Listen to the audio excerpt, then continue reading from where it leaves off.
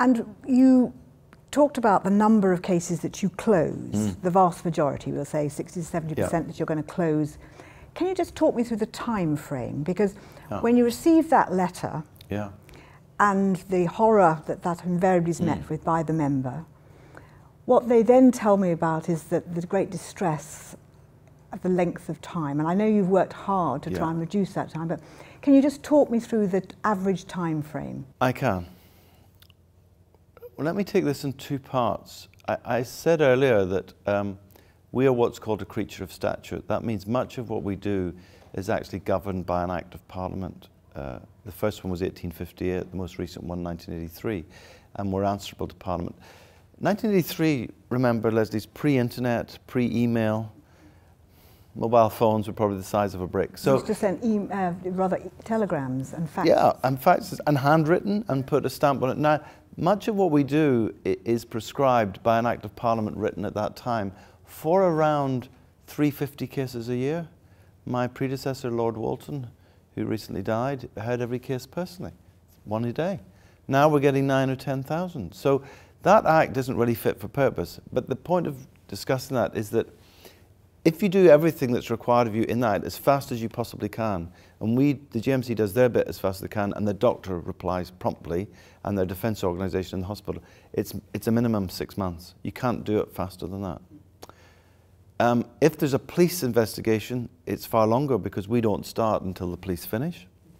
So the second part of my answer is to try and get around that. We've been developing something called provisional inquiries, which is where a senior examiner looks at a case and thinks, if we could get one witness statement, or actually if we could get hold of this person's CV, perhaps we could dismiss this very quickly. We just need a single piece of evidence.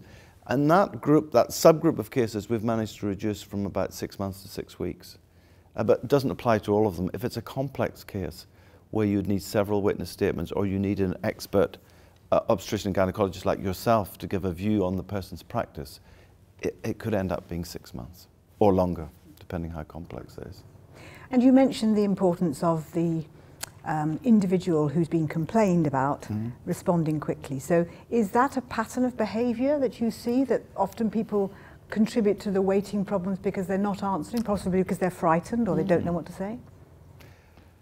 Well, look, Lesley, I don't want to imply we're not part of this. So the GMC sometimes gets it wrong and introduces delays.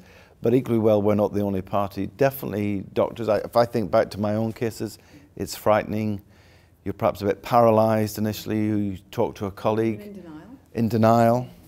You talk to your medical defence organisation, if you're a member of one. About 13% or 15% of doctors who come before a tribunal are not a member of a defence organisation, so they're perhaps wondering, where will I get advice? Then there's the delay. They sometimes delay getting information from the hospital. So you've got to get copies of hospital records, or you've got to track somebody down who no longer works at the address where the patient's complaining about.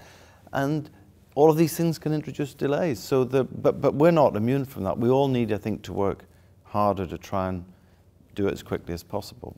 But yeah, sometimes doctors do introduce delays for sure, as well as us.